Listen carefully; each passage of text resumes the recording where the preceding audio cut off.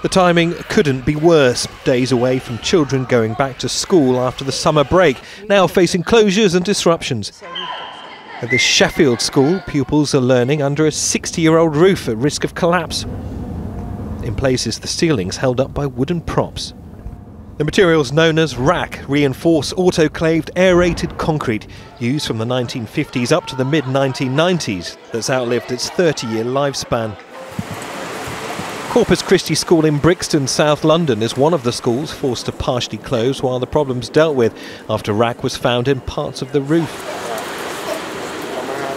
It's going to be difficult, but it's the best solution, right? We all just have to work together. Parents can work out a solution to help each other get the kids to school. The government's trying to assure parents the problem is under control, but it's left teachers scrambling to find alternatives, including mobile containers in which to continue teaching.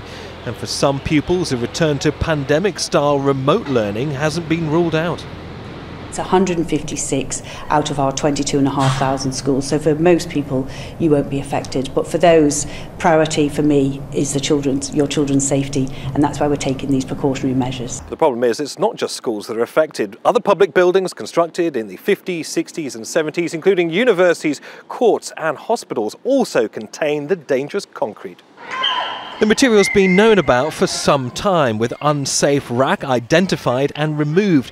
But new evidence emerged in recent weeks suggesting low-risk RAC is actually dangerous. Schools and other buildings that were thought to be safe were anything but. Neave, Al Jazeera, London. New additions to the list of UNESCO. Make sure to subscribe to our channel to get the latest news from Al Jazeera.